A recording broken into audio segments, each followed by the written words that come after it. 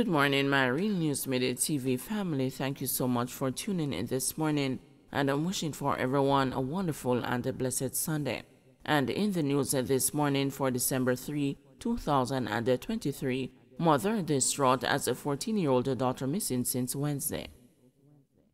The mother of 14-year-old From student Christina Brackett, who has been missing since Wednesday, is appealing to the public for help in locating her.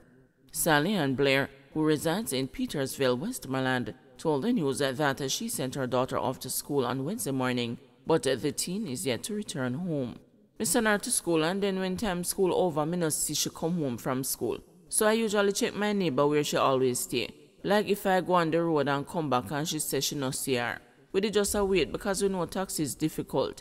Then going up to 9 p.m. and 10 p.m. I still don't see. No call, no information, none at all. Blair said it is unlike her daughter not to return home. She normally comes home. It's the first she never come home till now.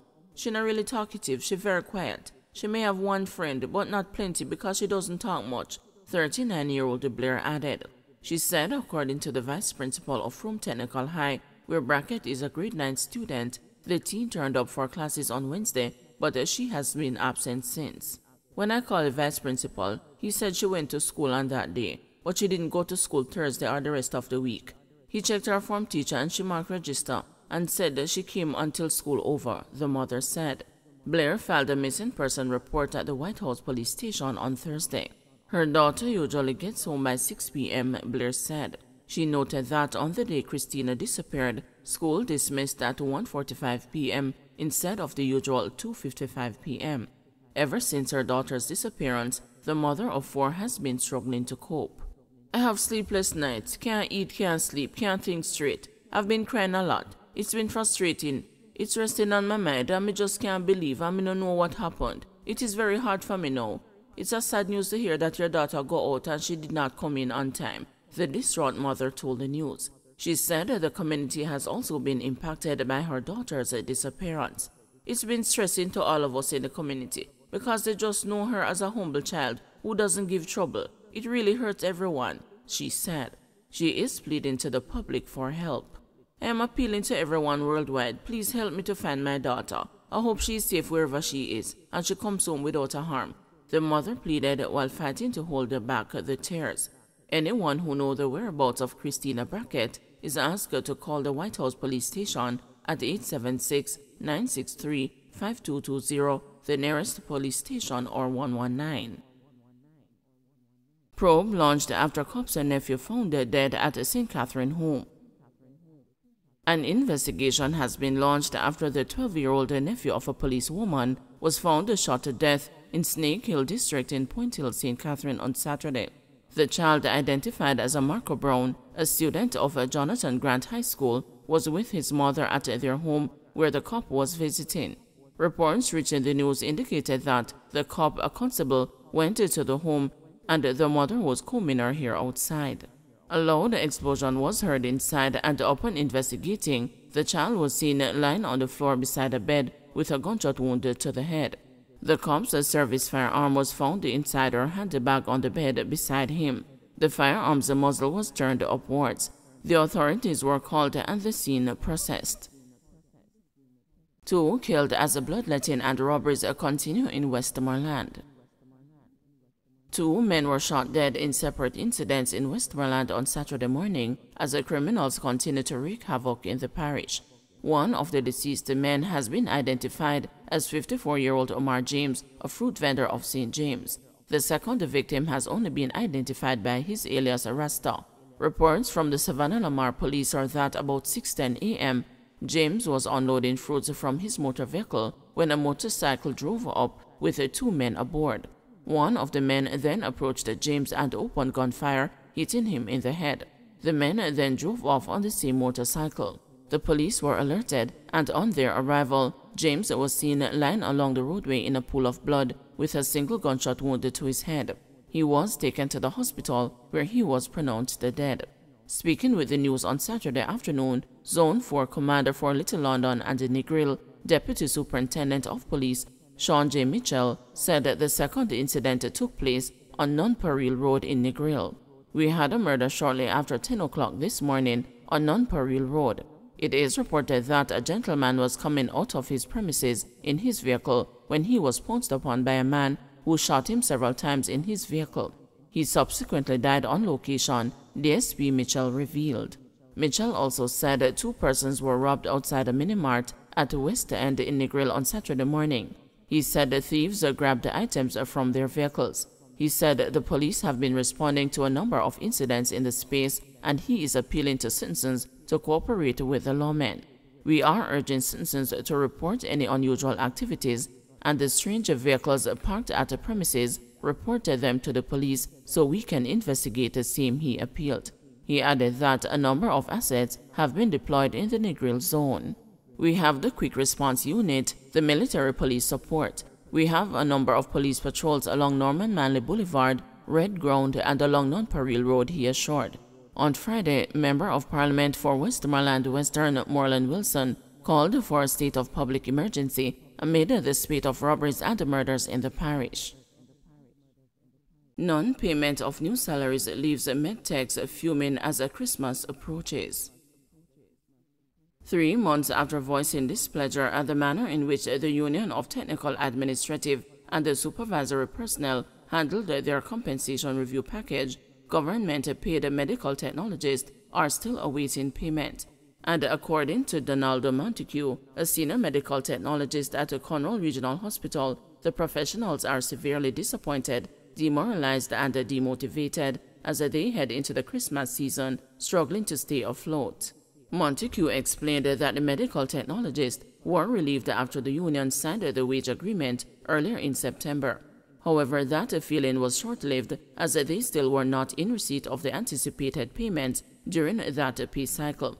He told the news that correspondence from the Ministry of Health and Wellness indicated that provisions would have been made to hand these monies over to the medical technologists, but their union told them otherwise. We made an initiation to sign on September 5. We could have got payments in September based on the fact that several groups got payment within the month because the ministry made provisions to do a multiple payment. They paid the salary and gave the other payments during the month. However, UTAPs were the ones doing the signing, and they said that the payment agreement was made for October, said Montague. October 25th came and still no payment was made to the medical technologist, so we said, in the worst-case scenario, we will get it in November, but up to now, we are still waiting on payment. We gave them 2 months and still no payment, the senior medical technologist complained. As the countdown to Christmas begins, Montague told the news that the professionals were growing weary and anxious as they wish to enjoy the festive season with their families. However, with the current salary of approximately $95,000 per month before taxes for a junior medical technologist and $120,000 monthly for senior professionals, Montague said the festive season isn't proving to be a joyous time. The medtechs are disgruntled based on the fact that another Yuletide season is coming around and the prices for everything have gone up and all the other people within the hospital have got their salary increases. Medtechs are still grappling with the effects of the prices of goods and the services going up, so we are still suffering based on the economic times, Montague said. Documents obtained by the news indicated that with the compensation review, the minimum salary for a junior medical technologist would increase from $1,146,743 to $2,998,418 per annum as of April 1, 2023. At the same time, senior medical technologists would be looking at a minimum of $3,477,245, a major jump from their usual $1,290,712 a year. That was welcomed by the professionals. In the meantime, Montague told the news that the medical technologists received a word from UTAP's chief delegate, Franklin White, that their payments were being delayed due to the health ministry, awaiting the costing from the Southeastern Regional Health Authority. Noting that the documents containing their costing were already sent to the health ministry by Western Regional Health Authority, Montague described the wait as unbearable.